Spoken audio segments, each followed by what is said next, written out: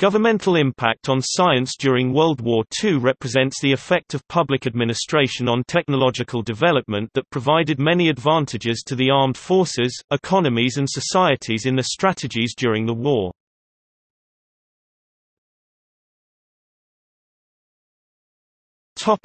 Pre-war scientific research.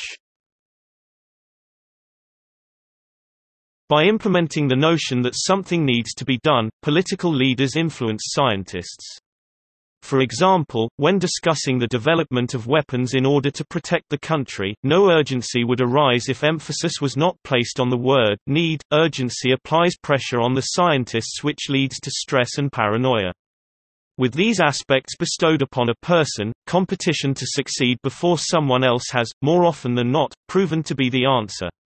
This relieves stress and makes both the person doing the work and the government, who now has what they wanted, happy, a cruel psychological mind game played by the government.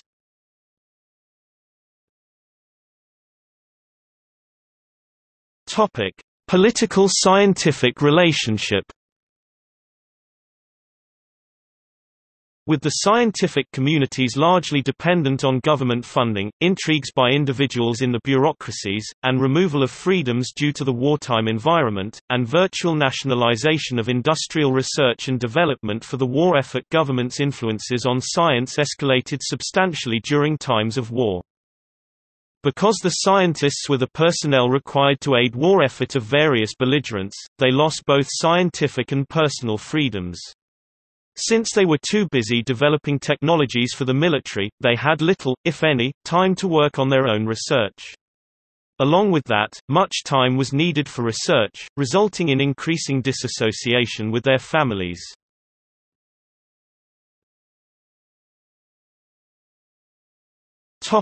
Financing wartime science. Money is a very powerful tool.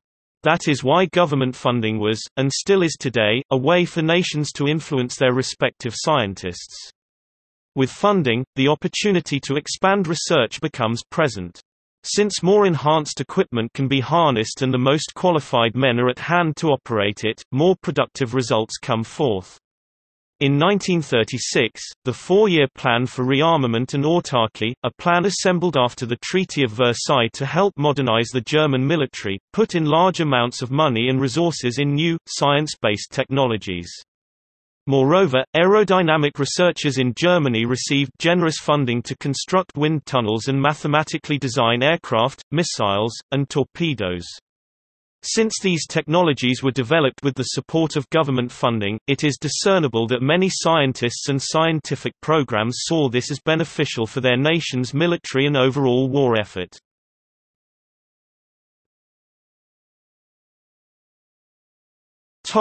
Manhattan Project. The most often cited example of government impact on science is the development of the atomic bomb under the auspices of the Office of Scientific Research and Development that proved the United States the option to not conduct the assault on Japan, and end the war earlier.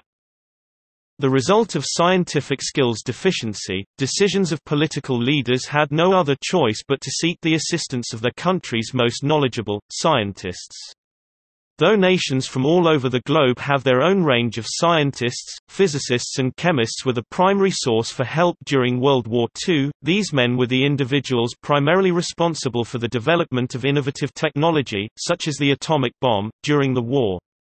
Without these developments, the war would have been stuck in first gear, devoid of continuity. The quest for the atomic bomb was steadily growing stronger due to the new scientific developments coming about.